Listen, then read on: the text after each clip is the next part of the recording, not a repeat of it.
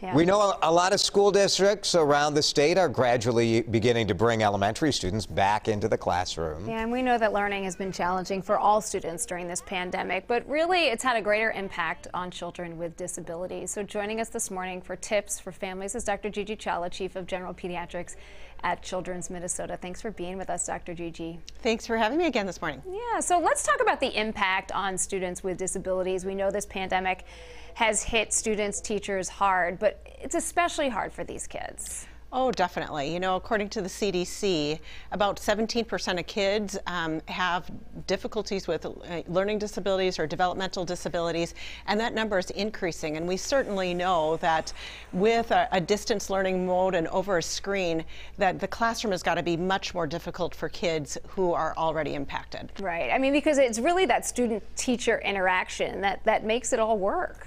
It absolutely is. You know, our teachers are really the first line of recognition for how kids are doing and making sure that they're getting the services that they need, particularly with occupational therapy, physical therapy, and speech therapy. So what are your thoughts for parents who might be in this situation, who are perhaps trying to work from home, but also balance their children's schooling, especially their children with disabilities? Yeah, you know, it is such a challenge, especially during the pandemic, of course, to try to figure out what's right.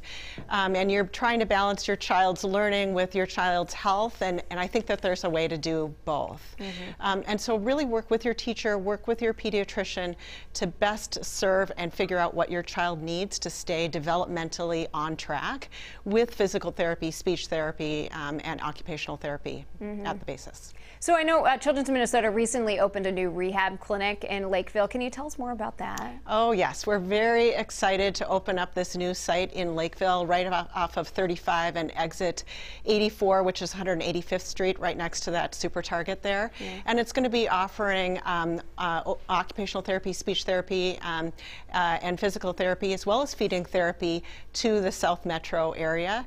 And don't forget that we also have virtual therapy available for kids who might not be able to make it into the actual buildings. And have you found that to be effective there during this pandemic? Yes, some families really have done very well with it. Not every child, of course, and we do need some of that in person to even set the path for some kids, but if we can convert over to virtual therapy and keep some kids safe at home, we will do that. And I wonder after the pandemic if those models will change too. Would you continue to keep some of this virtual therapy even after we don't have to socially distance? Well, we would certainly love to do that. Right. You know, this has been part of the emergency plan from the governor that we can absolutely offer virtual therapy like this. So talk to your legislatures. All right. Dr. Gigi, thanks so much for being with us today. Thank you.